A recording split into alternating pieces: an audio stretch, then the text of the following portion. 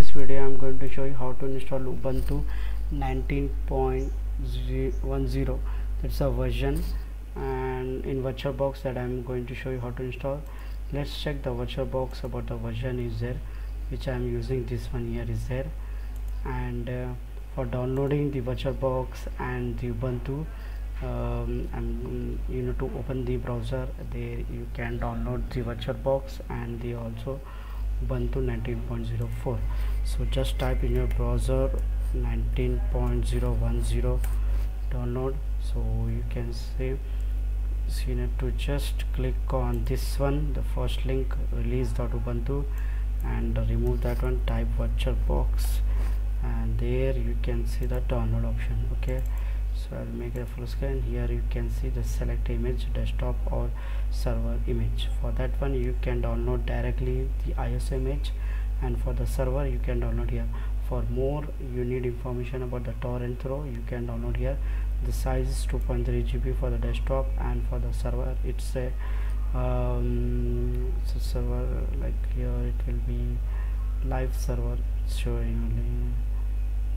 Okay, so it will be, you can download from here only. Okay, the server image, which will not more than 1 GB. Okay, it will be less for the downloading. Here you can see this manifesto, so on. Okay, according to your condition you can download. So this is a VirtualBox version, is the latest one. There you can download. In the previously video I have shown you how to install the VirtualBox in Ubuntu, and in my channel also you can find how to install VirtualBox in Windows 10 also. Okay, this version, latest version is there, and if you get any error also, I have shown you in that video VirtualBox. So minimize that one. The links downloads you can find below to my video description box. Okay, so click on new, which is you need to type here Ubuntu, and there you need to select Ubuntu. The version you need to type 19.04 or 10, sorry. So remember please that you need to have your 64-bit that means OS, and apart from that motherboard virtualizations you need to enable. That means you need to go to the BIOS. There you need to enable virtualizations, VirtualBox. Okay, virtualization is there, enable. So that is about the Ubuntu 64 bits, and this is a location which is going to store in my, and click on next. This is the RAM which I am giving here, not more than 8 GB or less. Okay, for that one, so here I am giving this one only 7 GB. So before assigning the RAMs you need to be checked in the green mark only, and this is the Ubuntu location. For the I'm giving this one is 100 GB. According to 2 TB you can give the size of that one, any size you can give, and this is a location which is going to store. You can change the arrow which you can see. Going on to the settings here, we need to set some few options here. So click on systems, uncheck floppy, check processor.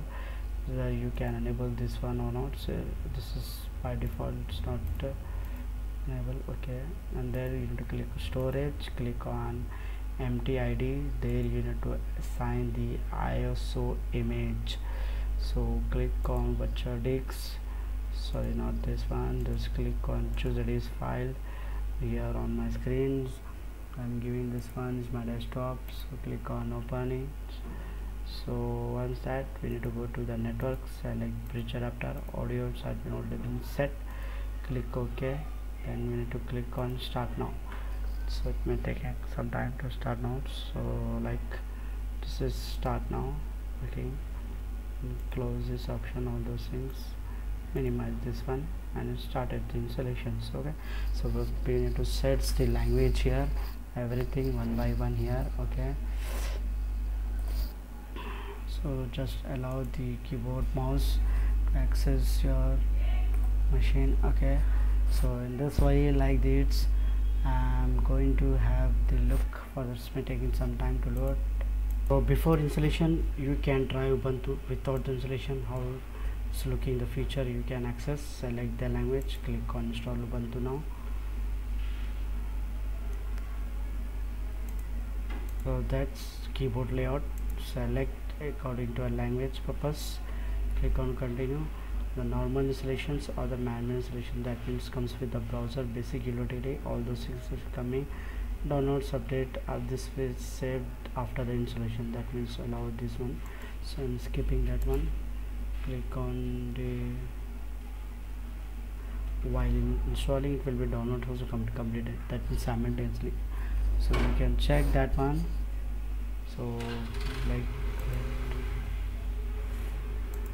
so now this is the important part of the installation. See, this is the first option is erase the disk install Ubuntu, means it will be delete everything in your hard disk. Okay, whatever the data you have, it will be deleted. To avoid that one, you need to first take a backup of your data, then you need to format it. Okay, something else means you can create multiple partitions for this installation. Separate partition you want to give for the installation, like for home, root, slash, for that you can give. Okay, so click on install now. So just continue here. If you want to go back, you can go back. Automatic creating the partition was shown. So after the few minutes will come up to the part of giving the user account the password, like that. So selecting the time zone, which you can default selected, you can drag and drop that one also, you can do. So I'm giving the name of my OS. Okay, you can give any name, the pickup name, the 7 password you need to give a strong one, please remember, with multiple character automatically, like I'm checking that one. Click on continue. So here we are going to have started the copying the files here. So once I click here, as you can see, that one will be showing up, that one. So it may take a little bit time here. So okay, till then we'll wait. After this complete, will show you about that. So as you can see, the installation is completed. It's almost take 25 minutes or more than time, depend upon your internet and hardware configurations. So just we need to restart. After the restarts, that will come up with the login page. So just need to wait few minutes. So as you can see, this we need to press the, that means we need to remove the CD installation media. So for that one, just you can right click on here on the disk, and there you can select this remove. So it's not coming up, so we can just press and enter directly also, no need about that one. So as you can see, the installations has been completed. So skip that one. So just go ahead now, that's done. Already have been installed all the software is coming with that one. So here you can see, this is, if I click on this is my virtual actually. So if I scroll up, you can see this one, application, also you go to the settings here, there the changes icon and the trash, the image, little bit changes. So here we can also make a full screen resolution, that I will also show you once I show you the resolution. So going into the settings, click on details.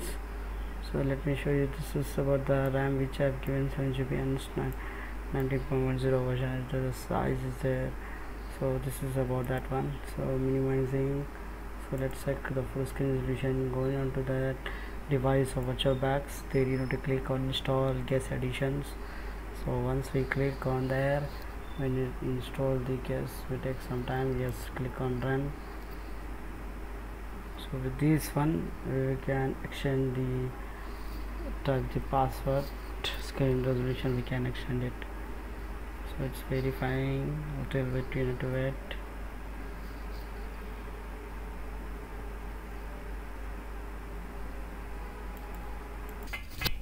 So just press and enter here, and then we need to just drag and drop. That means we need to close the virtual box, power off there. After that, restarting, then we can go ahead with that. Just typing here the virtual box, just start it here. So here is the easy method for increasing the screen resolution. Going into the view, So here is the size is there where you can adjust it.